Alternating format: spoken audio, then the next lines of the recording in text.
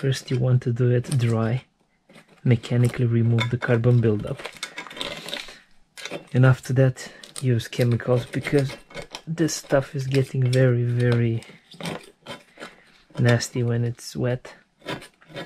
So first I would advise mechanically scrape it.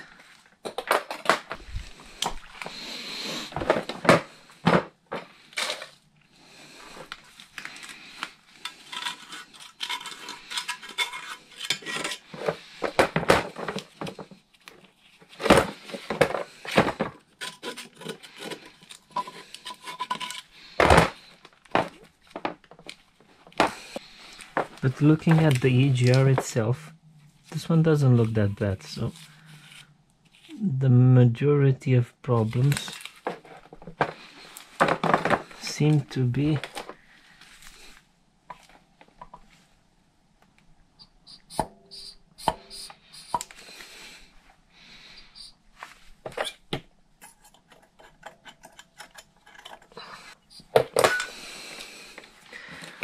the EGR itself is okay, but we have the normal carbon buildup on the intake when our gases are getting in contact with the oil from inside of the engine. I might give it a little bit of a clean with petrol, but it doesn't look that bad.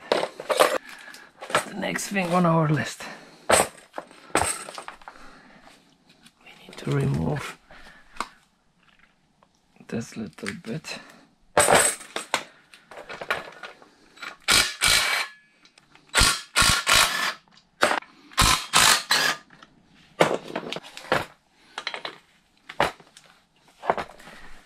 That one we need to do it manually.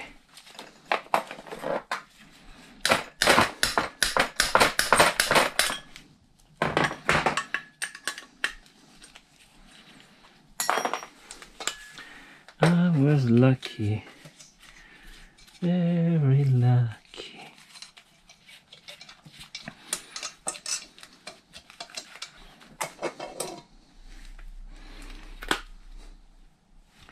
Throttle body, very clean, quite okay.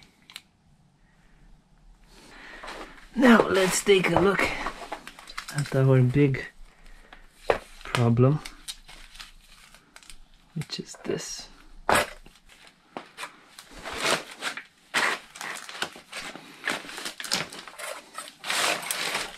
This was the port in the worst condition.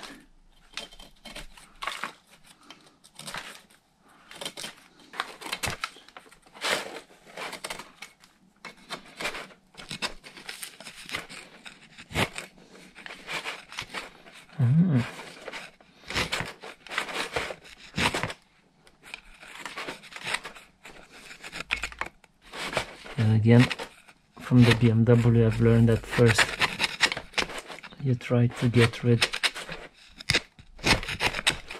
of the carbon buildup mechanically, and after that you can use chemicals, because all this black stuff has the tendency of making things very dirty. I cannot show it on the camera, but on the inside it feels very clogged up.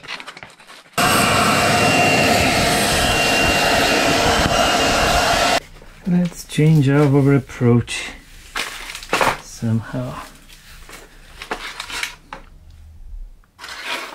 So by the looks of it, these will be the ports, the small ones are the ports on which it is recirculating the gases, and the rest of them are with fresh clean air. And here it's very interesting because we can see for a car how the normal port would look like without the EGR gas versus what happens when you recirculate the gases.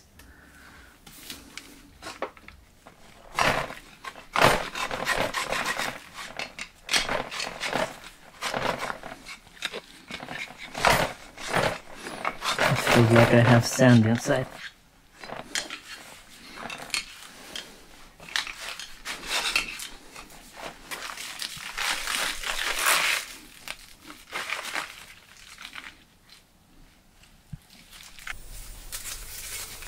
Before I start cleaning this intake manifold, I would like to share with you an interesting construction feature that you will find on this engine.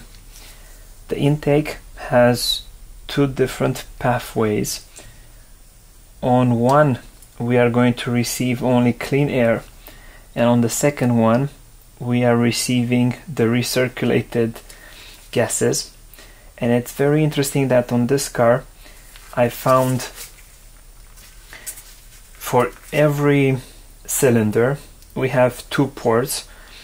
One will be very clogged up, will have quite a lot of soot, and the other one is in very good condition, so we are able to see and evaluate for a long period of time how the engine would look like if we don't get any recirculated gas, and what happens when we are getting the recirculation.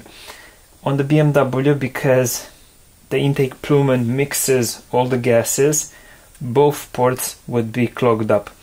On this Accord, on this 2.2 engine, and I think that we can expand this discussion to other generations of this engine, I wouldn't expect them to do a major change on the intake.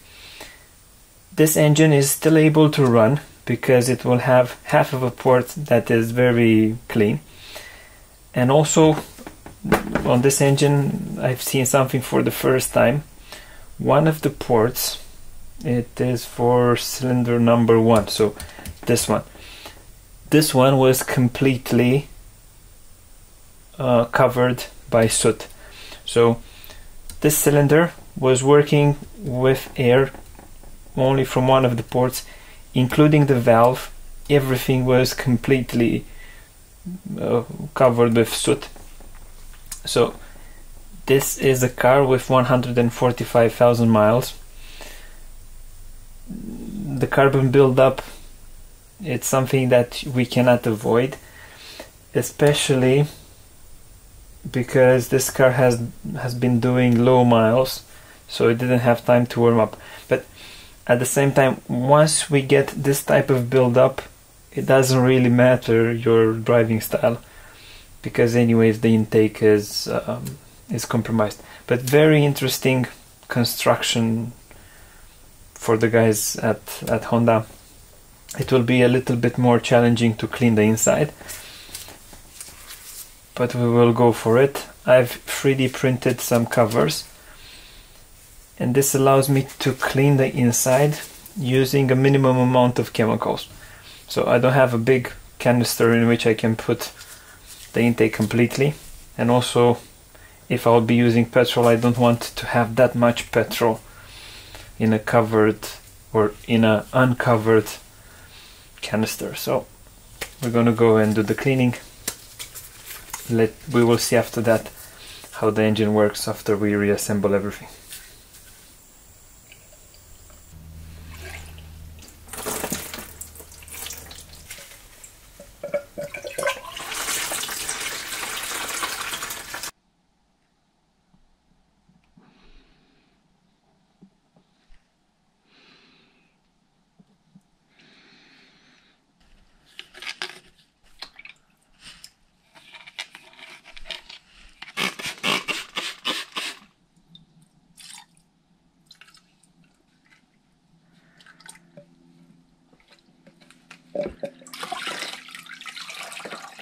I would be tempted of saying that the chemical that I use, that kitchen cleaner, is much more efficient than petrol, diesel, brake cleaner or other chemicals that I used in the past.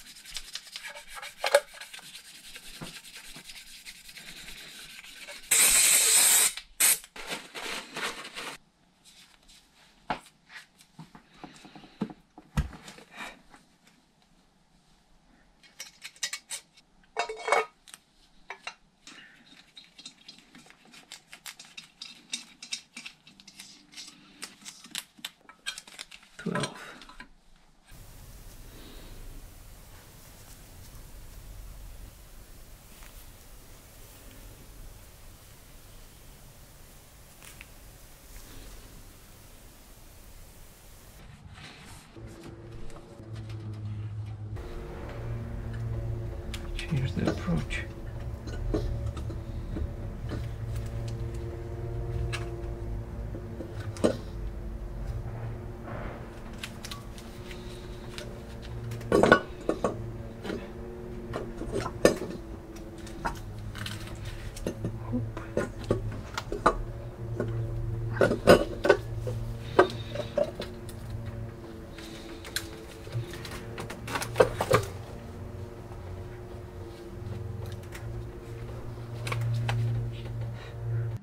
When it will be time for us to torque the bolts up, I would start with the middle one, the two upper ones, corner lower and corner upper, because we have a gasket and we want to distribute the force uniformly.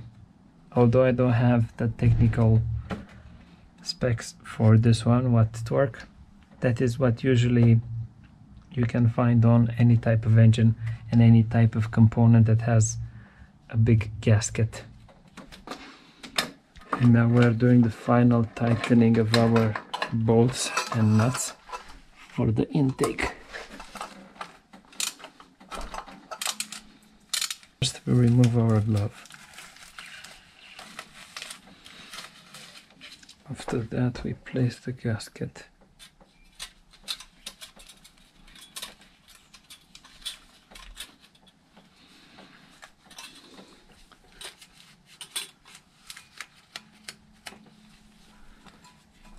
After that I remove this little thing that I put to make sure that I'm not losing the lower gasket.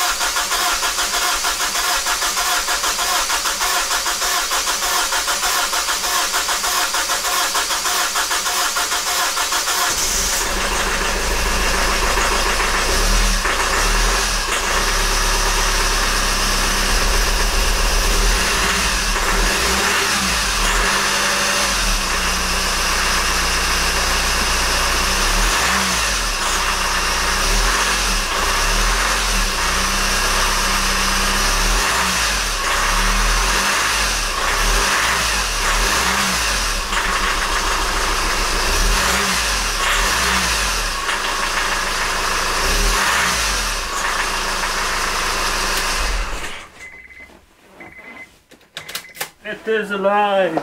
It is alive! Alive!